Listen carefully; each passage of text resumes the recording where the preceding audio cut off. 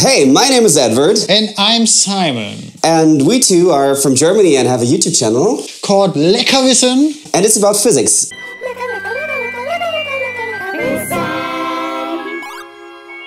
We met Jörg from the Slingshot Channel. And he gave us the following task. Let's go back to the dark medieval ages, where there was a beautiful castle upon a high hill. In front of the castle in the valley there was an angry mob. And they were enraged because the Duke and his castle was oppressing the peasants. So they decided to pull out their slingshots and shoot the castle. But they were asking themselves, at which angle should they choose to shoot? But how can we solve this problem? How does the ball travel through the air? As we know from anything that we just throw up, everything that goes up must come down. So we have two movements, one forward movement here in blue and one up and down movement in yellow. Those two movements combined result in the green curve that we call parabolic arc. But in real life things are a little bit more complicated. The stone faces an obstacle on its way, and that is air. So the real trajectory will be the purple one. But what exactly is air resistance? As the stone flies, it pushes aside all the molecules that are in the air. The bigger the ball, the more molecules are pushed aside as more material surfaces in contact with the air. The bigger the attack surface A is, the higher will be the air resistance. But wait, there is more.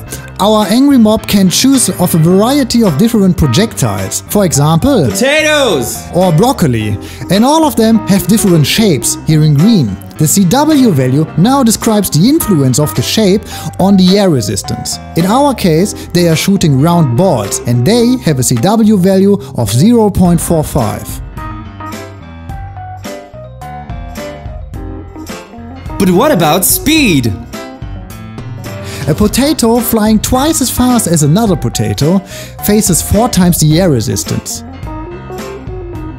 This means that the air resistance grows proportionally to the square of the velocity.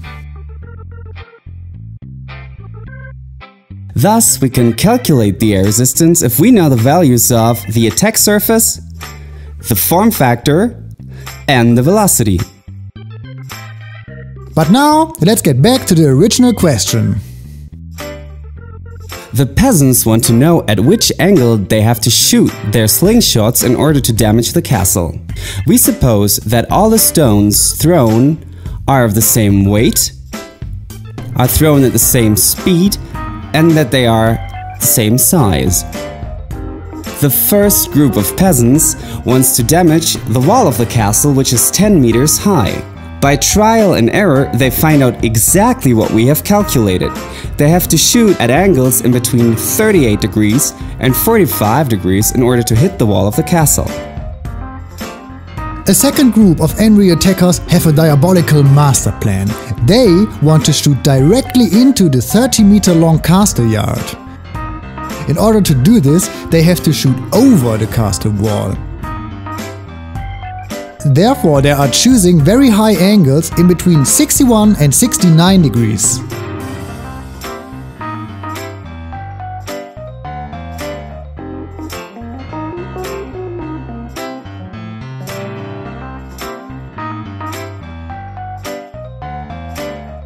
Hey Jörg, Simon and I have calculated and these are our results. Number 1, you could choose an angle between 38 and 45 degrees to launch your projectile directly into the castle wall. And your second option is to choose an angle in between 61 and 69 degrees to launch above the castle wall and hit the castle within its ground. And now it's up to you. Show us if we have calculated correctly. Bye bye. So close! Oh, and one last thing.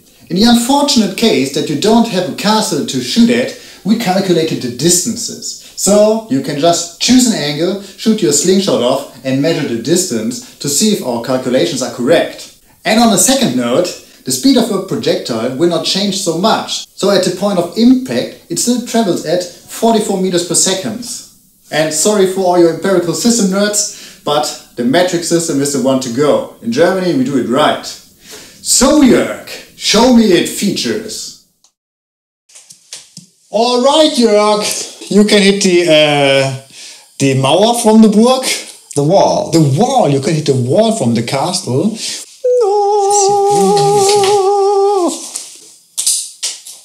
Oh, horrible aim.